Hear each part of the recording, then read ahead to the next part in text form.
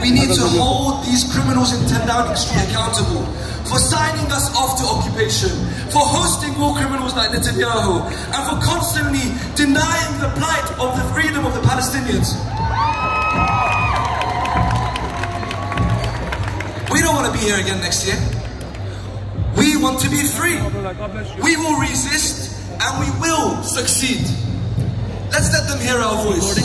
Let's show them that the time is time, that one day, thousands, millions,